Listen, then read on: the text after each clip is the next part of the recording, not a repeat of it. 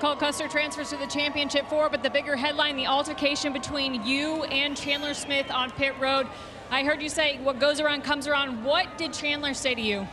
I mean, obviously he's not happy, but at the end of the day, he's put us in the wall a few times this year, and his mistakes caught up with him.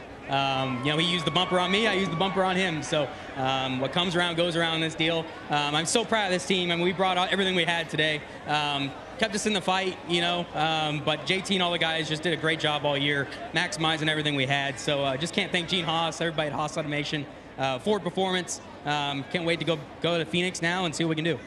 Chandler has made it very clear that he does not care what happens because he doesn't know what his future is. After the altercation today, are you worried retribution might come at Phoenix next weekend as you run for a championship?